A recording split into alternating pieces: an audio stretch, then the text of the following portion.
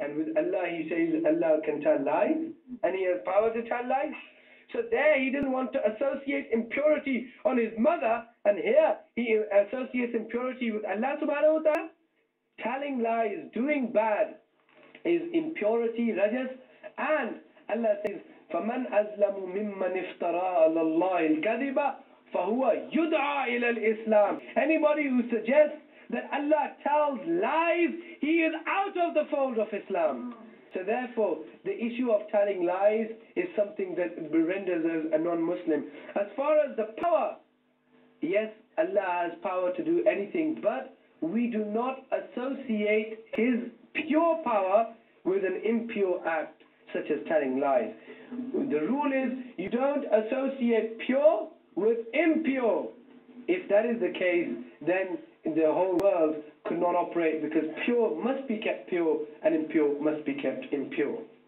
So therefore, this issue will render anybody out of the fold of Islam if anybody who says that Allah has lied or has the facility to tell lies. Why? Because Allah clearly says, وَمَنْ أَزْلَمُ مِمَّنِ افْتَرَى عَلَى اللَّهِ الْكَذِبَ وَهُوَ يُدْعَى إِلَى الْإِسْلَامِ. My fifth grandfather, yani Munazir-e-Islam, Maulana Muhammad Sahib, his great-great-grandfather, he did munazara, his great-grandfather, he did munazara with Rashid Ahmad Gangohi and Khalil Ahmad Betwi. And this was the first munazara even before Maulana Ahmad Raza Khan Barelvi Rahmatullah Alayh, Imam Ahl Sunnat.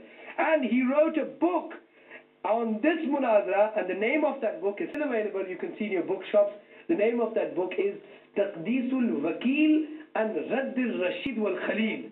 He did this munazara, and Ala Hazrat Imam Ahl Sunnat Maulana Ahmad Raza Khan Barelvi Rahmatullah Alayh wrote in his book that before me, Hazrat Khaja Ghulam Dastagir Siddiqi Rahmatullah Alayh, he did munazara with Rashid Ahmad Ambetwi and Khalil, Rashid Ahmad Gangohi and Khalil Ambetwi on this issue, and they accepted defeat on this issue, that Allah subhanahu wa ta'ala cannot tell lies, and to implant this suggestion is a blasphemy on Allah subhanahu wa ta'ala.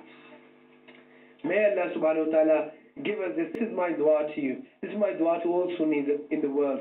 Oh Allah, give the Ahl Sunnah wal Jama'at the opportunity to understand the Aqeeda of Ahl Sunnah from the Quran.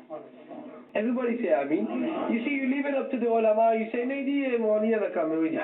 let them do it. But no. Why? Because when you are in the street, when you are asked about your Iman, and then when people say to you, you do all these things which are customary against the Sunnah, you cannot justify that, therefore you must lower your gaze. Why should those people who follow the Quran, who follow the Sunnah, why should they lower their gaze? Those people who are opposed to the Quran, they should lower their gaze. We are the real Ahl Sunnah. We are the Jamaat that existed in all times, during the time of Rasulullah sallallahu alaihi wasallam, and even after. And just before I go, I'll tell you one joke. In my office, there was a group of Tablighi Jamaat came for Chanda. He said, he said, Chanda chahiye. So I came out of my office and I said, why? He said, Chanda. I said, okay, Chanda, just sit down a minute. So I said, aap kis kisam ke Musliman hain? So he said, ji hum Deobandi hain.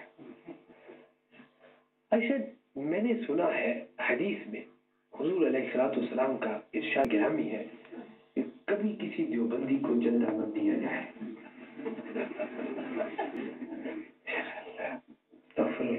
What are you saying? I said, oh, sorry. Actually, मेरी कुछ memory खराब है. हो सकता है हुजूर की हदीस में किसी सहाबी ने कहा है कि देवबंदी को कभी चंदा मत देना. My lap, because this is what the hadith says.